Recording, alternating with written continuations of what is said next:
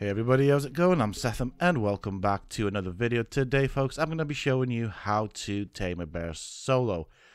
So if you folks enjoy this video and find the information in this video useful, please don't forget to support me on the channel by hitting that like button. Subscribe to the channel if you're new and haven't already for more similar content from myself. And if you have just subscribed, why not check out some of my other videos here on this channel? Who knows, you might just enjoy them. And don't forget to hit that bell icon so that you get notified when I upload new videos. Also, for those interested, you can always find me on the Sethtopia Discord. Links to this, of course, can be found down below in the video's description as well as in a pinned comment. So the very first thing to know about the bear, you can use honey or berries to tame it. And with the bear, it is a passive creature until you attack it. It is also a powerful creature, so do bear that in mind. I'm going to show you how to avoid its attacks whilst it is down. I'm going to show you how to knock it down, or basically entrap it with a bola. So as you can see, I'm getting into the bear's personal space. It's not doing anything. It's not taking aggro onto me. So do bear that in mind. Now once you start attacking it, and I'm going to use the sword, you will see that I won't do a lot of damage, meaning that it does withstand attacks quite well. Alright, so we got its attention. As you can see, it's got a very, very long range, so do bear that in mind. Now the way we're going to do this to avoid the paw swipes, which as you can see have a long ranges, we're going to use the ramps, as there are walls and ramps, and somehow it seems that his paw attack does not actually have the ability to reach us, despite its animation showing that it could. So that's the way we're going to do it. That's how we're going to aggro the bear and take down its health. Obviously you need to take down its health in order to use a bola. Be careful when you move around the trap. Don't get too close, because if he does hit you, as you saw, it will do a decent amount of damage. Now in terms of feeding it, you don't want to do it from the front, you want to do it from the back. So the back of the head, you want to be in line with the ears, or just after, or just behind the ears, to sounds a little bit better that way. And for this particular tame, I'm going to use the honey. Obviously you can use berries, and as you can see, it doesn't give that much taming, but it does take about 30 minutes to tame a bear. You'll probably need somewhere around 2 stacks of honey. They stack in 20s, and so as you can see, I'm right behind him, right behind his ears. I can also be in line with his ears, but if you go in front of the snout, he will get you. It does have a decent range on that bite, as you just saw there. So do bear that in mind. You want to be in line with the ears. Now, do bear in mind your environment, because if he does start chomping at the walls and creatures that are naturally passive walk in front of it, he will hit the creature, and obviously the creature will then start attacking it. So do make sure that the area around your trap is as clear as can be. Now I've got a gun with me just in case, and you can probably get about 2 to 3 feeds on it before the bola breaks.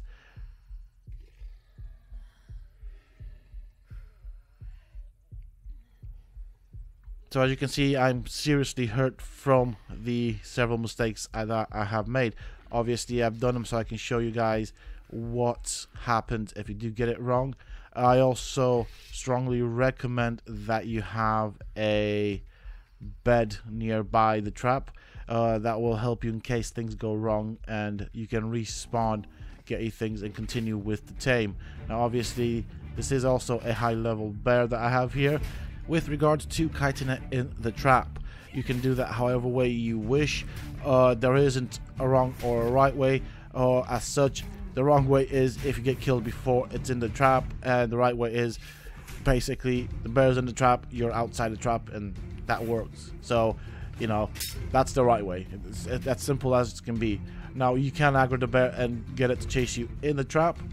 You can wait for it and hope for it to walk in the trap, although that's probably very unlikely that it's going to happen. But if you're going to kite it due to the amount of damage it's going to do, I would probably suggest a long range weapon such as a bow, maybe a rifle or a pistol. And when you do try and damage it, always use the sides with the ramps on it, because you got the ramps and the walls to protect you. Of course, that is sometimes easier said than done, and on occasions the bear will just randomly run around the trap, making it difficult to hit. Now do bear in mind that it can turn around and attack you, so you have to be very, very careful with that. So what I mean by that is, for example, as you're gonna see in a bit, the bear will just start running around the trap, and so it won't follow the aggro mechanics, in the sense that once I hit it, it won't focus on me. It will just continue running around the trap. So when it does that, do bear in mind, don't get too close to it. Don't get in its attack range, because it can turn around and hit you. It will do a lot of damage as well, and it does some knockback as well. So you don't want to find yourself entrapped with the bear inside the trap. Obviously, always try and kite it to the sides with the ramp. It's very important, because that's how you avoid the damage. So I'm gonna try and hit it as it gets up, so that will give me one hit on it. After that, I have to figure out how to get close to it to apply the other hits. So as you can see, he doesn't really want any of it. Now don't be lured into a false sense of security. I have died several times thinking that, oh, he's not going to hit me because he's trying to run away from me. That's not been the case. Sometimes it works like that. Sometimes he just turns around and starts hitting you. Always make sure you have a quick escape route. So he's now bowled. But, whoop. Did not want that to happen. Did not see that one happening. But always be careful with the bear. Okay, I don't know what happened there. I think that was lag. So let's do that. There we go. He's now down. Now notice that his ear's kind of in line with the door frame. So I'm going to try and do this behind the door frame, as I feel more protected there. He will bite but won't use the paw to swipe until he is up.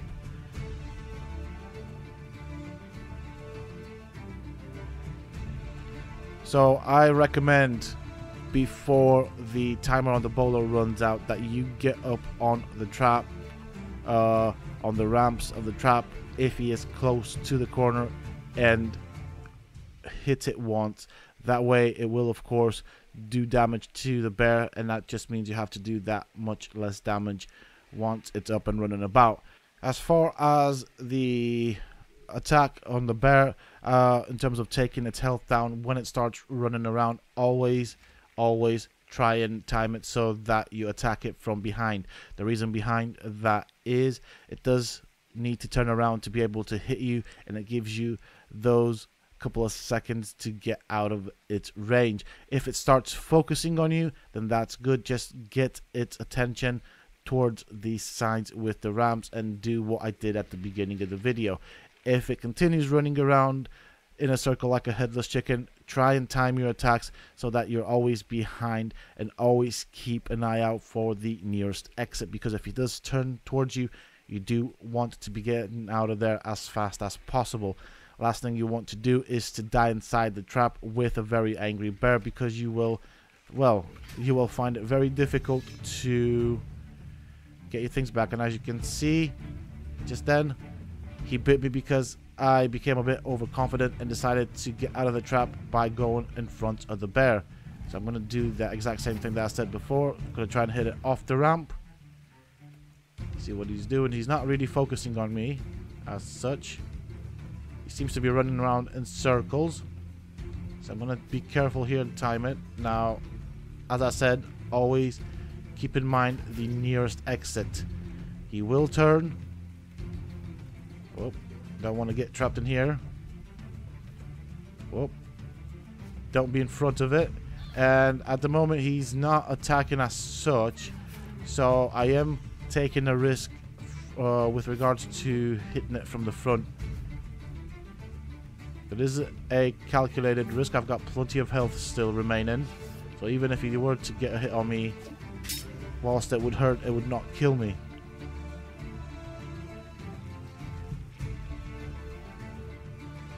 So once he's down, as usual, just continue feeding it. You can use berries, and you can, of course, also use honey. And about 30 minutes later, you will find yourself in a situation that I am. Obviously not getting bit by it if you're smart. I wasn't there. But what I meant is you will find yourself with a bear that is nearly tamed.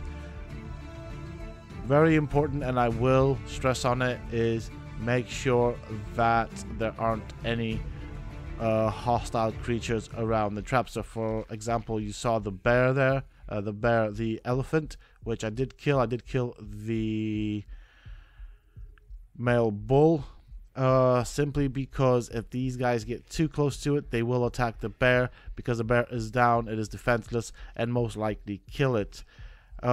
Does take a long time to reload my rifle, so I just took the precaution of killing them before they even got too close to the trap. And 30 minutes into it, with a bit of patience, you get yourself a bear.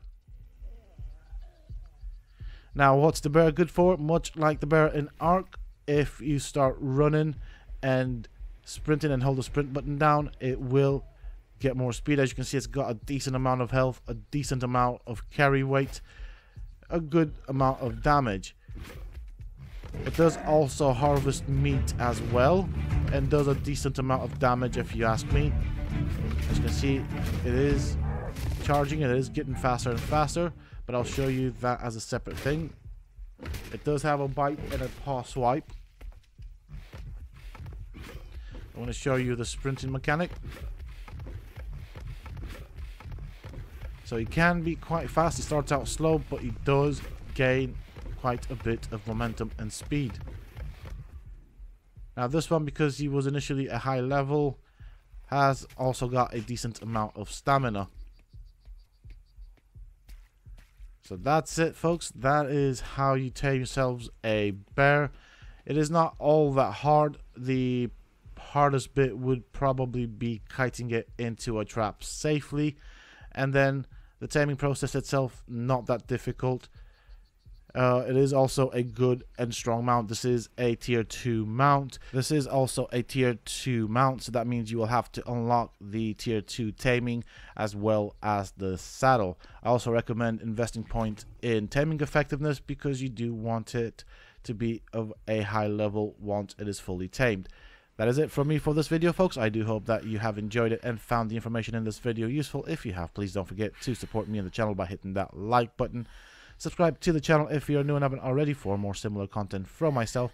And if you have just subscribed, why not check out some of my other videos here on this channel? Who knows, you might just enjoy them. And don't forget to hit that bell icon so that you get notified when I upload new videos. Also, for those interested, you can always find me on the Sethtopia Discord. Links to this, of course, can be found down below in the video's description, as well as in a pinned comment from myself. Until next time, stay safe, folks.